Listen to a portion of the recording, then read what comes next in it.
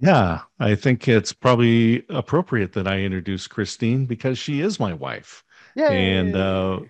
she has been working as a school teacher. And then she, as she said, she graduated herself from working with children to working with senior citizens and being a personal assistant and a caregiver, as a professional caregiver, and has really been able to take that information and put together material to help people deal with, she calls it the aspects of aging. And many of us get prepared around retirement accounts and estate planning and all of these kind of physical things. But what she's really working with, and I'll let her explain it, but it's dealing with and preparing for the emotions and relationships of getting older. And she's just launched her website, the agingbetternetwork.com. And I think that's in the chat. But with that, I'm going to turn it over to Christine for our teaching time. This is a privilege today, and I am not going to waste your time. So I've got my timer going to keep me mindful. Do you realize this is your silver anniversary, Scott and Alan? Because it's your 25th month. And I see, yeah, DJ is clapping, the silver fox. I see her clapping. So, yay, that is what a privilege to talk today. Today is also in the United States National Caregivers Day. And arbitrarily, my husband said, well, why don't you talk this month? And then, of course, Sam had his 29th birthday recently, yes? Well, I'm going to have my 62nd birthday tomorrow. So it's just all celebrating. And at about 4 hours from now, Seth Rogen, you might know that name. His wife is Lauren Rogen, and they are putting on the Care Con. So it is for caregivers because of her father, who was a caregiver for her mother.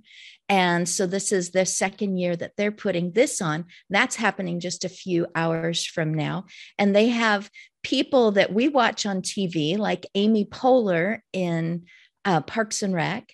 And they also have people that I've met on LinkedIn because my husband has gently pushed me, the analog woman, into the digital world. So I have met people like Judy Cornish, who put together the Dawn method for approaching people with dementia and caring for them and understanding them. So she is a panelist on this national stage in just a few hours. And also Elizabeth Miller, the happy, healthy caregiver. She goes, I'm not always happy and I'm not always healthy. She was telling me in a chat this week.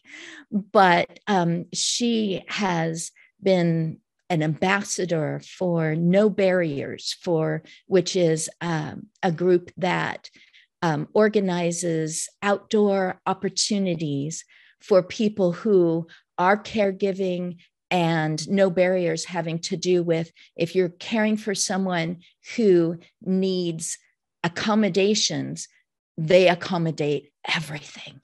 And so she is doing something about worry warts. She's doing a workshop.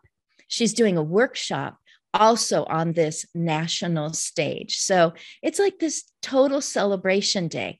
But it is also, I'm very aware that each and every one of those celebrities and those workers have either been recipients because they are maybe dealing with dementia, or they have physical conditions that require caregivers, or they have been caregiving. And so I realized the gravity of this situation as well. So I see that I am 3.5 minutes in, and I want to tell you, and Charla knows this person. So Charla and I have a friend named Sherry.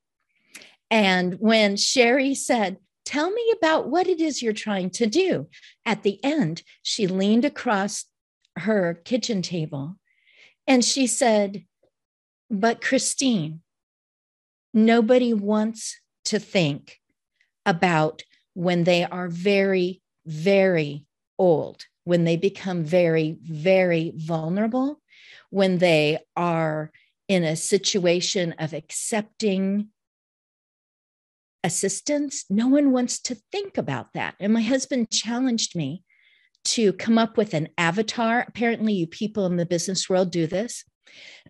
So I was supposed to come up with this person that I'm trying to approach with my product. And so I thought of the guy who actually has his hand on his golf clubs and he is ready to go. And there's someone whose voice changes and says, "We need to talk." Oh, and he's just like, "You know what? I'm retired and I just really don't want to think that far into the future." So I've been working to develop a way to reach my avatar with, if you talk about it now, then it's already a common conversation topic when that aspect of aging, that challenge, the common challenges, very general challenges that come with entering maybe your 80s or 90s or 100s. When those come, it's already been a topic of conversation. Now, I just love it that Sam joined us today.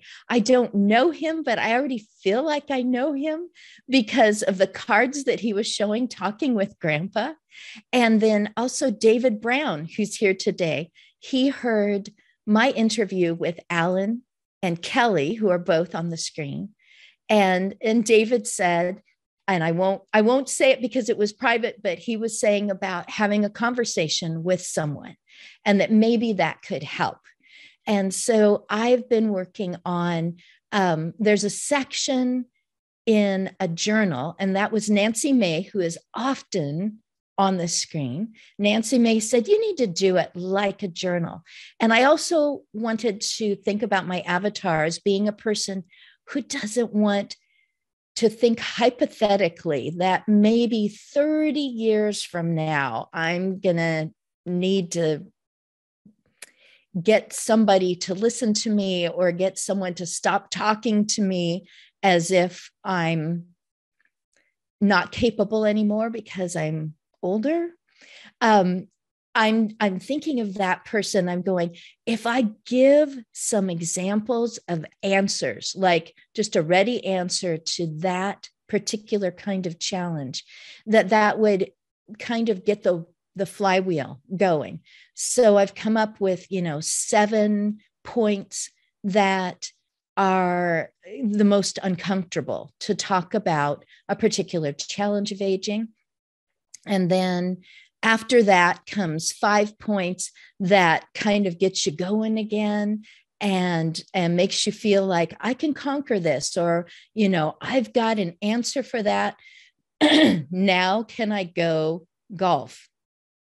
So, and then after that, I call it the 5 C's. And my husband said one day, he goes, maybe they should start with the 5 C's.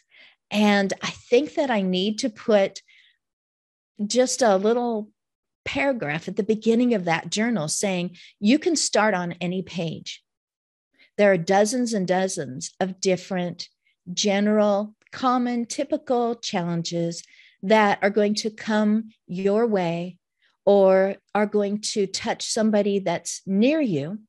And so just flip to one that piques your interest or that you think, I don't know anything about that, so I'll just look through. And then I give them the answer key. Like, you could choose that answer if one doesn't pop into your mind, and go ahead and jot that down.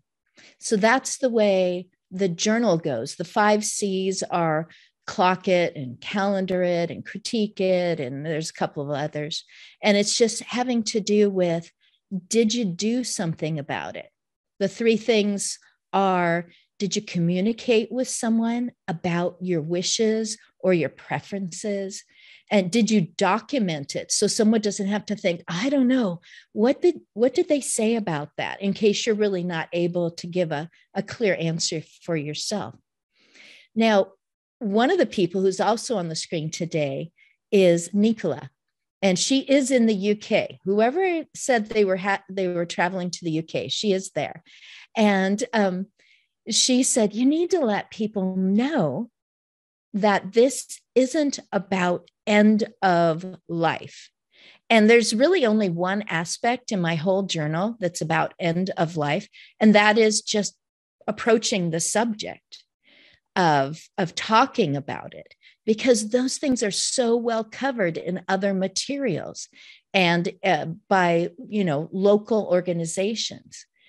But the rest of it is really about how you plan to live and being very intentional about your best. Well, I usually shy away from superlatives because there's always going to be another best that comes through, but your better outcomes that you imagine or that you would want or that you've seen someone else do. It's like, boy, they handled that so well when they came to that point. It's like they already had it planned ahead of time. Likely they had talked about it when that aspect of aging happened to someone near them. And they said, just like my own mother, if I get to be that way, I just want you to know right now, and that it's up to me to remember it up here. So with the journal, you've got something written down, and especially going back and revisiting it on whatever date or time of year that you choose to revisit all of these decisions, because you've written down a person that you want to talk with. So I am apparently over time now. Is that correct? We can kind of wind it down and open up for some questions. And I just wanted to say yes, that that's exactly about a couple of the things, a couple of these aspects. And when we're talking about the aspects of aging, we have a friend that her husband just passed away. So at 52 years old, she has to deal with an aspect of aging, which is spending a lot of time alone. So she comes home from work, there's nobody there. I, over this last year, lost two friends. And so, because I'm celebrating my 30th anniversary of my 30th birthday. So I just turned 60, and I'm experiencing the loss of two longtime friends. So these are the types of aspects that Christine is helping us deal with. So go ahead and wind it down and open up for questions. I see Andrea has got her finger ready. Yes, thanks very much for that. Can you all hear me well? Yes, you're perfect. Okay, great. Thanks very much for that, Christine. I had a question, and a lot of what you said resonated, and also what you said, Scott, regarding losing friends. The same thing has happened to me, people who passed away much prematurely, and of course, parents as well. But Christine, I was wondering, the focus of your work, is that going to be primarily aging in Western society, which has unique aspects to it, versus perhaps aging in different cultures? Or are the concepts you're trying to get across, and perhaps you are, more universal concepts of thinking about where you are in life right now, where you want to be later on? I love that, because we are so international now. I know that some of these will make perfect sense to me, but maybe in another culture, it'll be like, why do you even have to do that? Like with Sam's cards, it's like, why do you have to tell people to converse about things? Scott and I, we only went, less than 2,000 miles away down to Mexico. And it was traditional in Tepic Nayarit to leave your homes during the evening and go eat at the carts, at the outdoor carts, and just converse and know who your neighbor is and know how they're doing and how, has that grandbaby been born yet, and not eating in your home.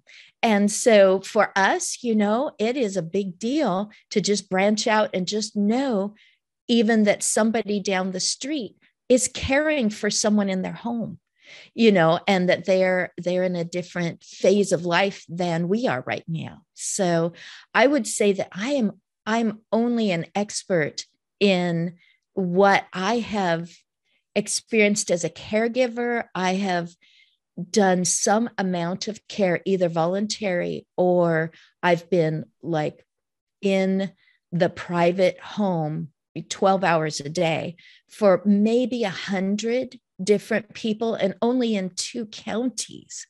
So that mine is going to be from my standpoint, but I'm trying to make them as general as possible so that it would make sense to someone else. My Aging Better Network, which is the website, is going to be very informational, just to let people know there's an organization that helps you think that through. I had no idea because I didn't need to know until now.